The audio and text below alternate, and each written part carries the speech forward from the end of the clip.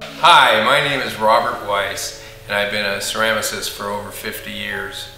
Thanks for joining me today as we discuss the scientific process of how crystals form on your pottery.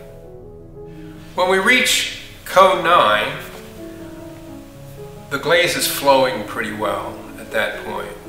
You have zinc and silica in the formulation that are positively and negatively charged. They find one another and form a covalent bond, which becomes the nucleus of the first crystal. While we're holding the temperature, we want to make sure that it doesn't fluctuate.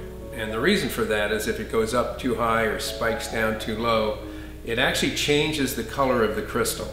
So for later on, you can experiment with that, but for now, I really want to have the firing be successful for you.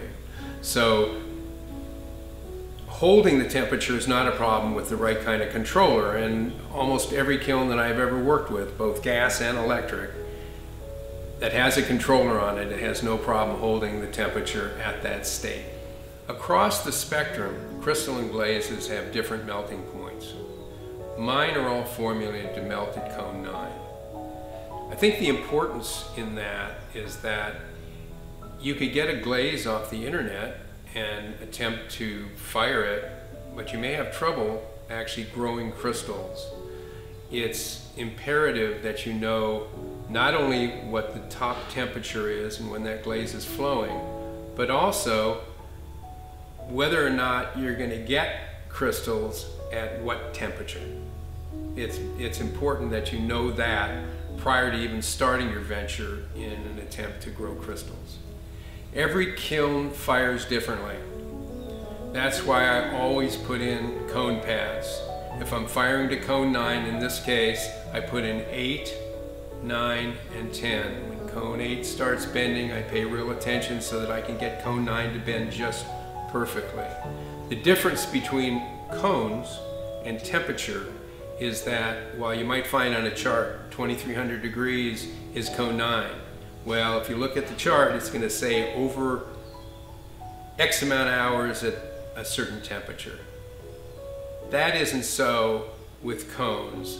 With cones, what happens is it's temperature and time. So the cone absorbs the temperature over a period of time and then melts, exactly like the glaze does. It's very critical that you allow the cone to bend to 9 and your glaze at the same time is now molten and flowing down the piece. When I first started formulating for crystalline glazes back in 1967, I was firing in a gas kiln. There were no controllers. There was no way to figure out what kind of temperature you had until it was already past it, going up or going down. And a gas kiln tends to reduce a little bit, and I know that zinc will explode when it's reduced. So what I did was I took every piece that I made, I threw a sagger that goes over the entire piece to keep it in a neutral or oxidizing atmosphere. I fire in both electric and gas kilns. With the controllers that you get today on both electric and gas, you have way more control over holding temperatures, rising temperatures, etc. The most important part in your job in firing is to watch for that cone 9 to go down, because you know at cone 9 the glazes are melting. Real critical that you're there at that time.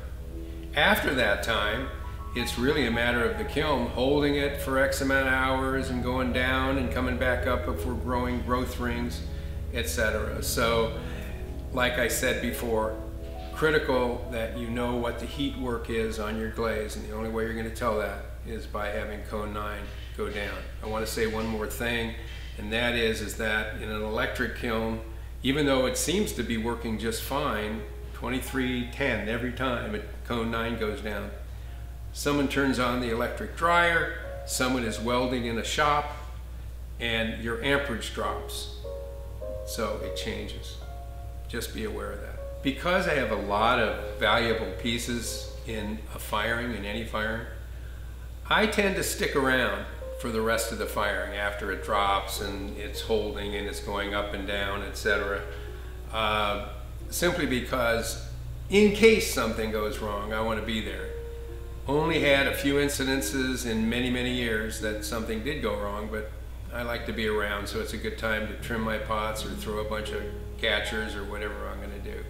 So I advise that you stick near your kiln. Once we have grown the initial crystal over 4 to 6 hours, we then drop the temperature down to an area that changes the color of the crystal. The crystal still continues to grow, but at a different rate, and as a result, a different color. I hold it there for 8 to 10 minutes. Then I bring it back up to our original crystal growing temperature and hold it there again for 8 to 10 minutes. I have done as many as 10 up and downs to get 5 growth rings around my initial crystal. Now, a word of caution. Please be careful when you're looking inside the kiln. Use either welder's goggles or UV protected sunglasses. The radiation that comes out is intense and can hurt your vision. The profits from your purchases of these crystalline glazes all go to the Weiss Family Fine Arts Scholarship Fund, where since 2003 we've given away 74 scholarships to students going on to pursue their passion in the arts. Thanks for supporting the arts and your interest in my crystalline glazes.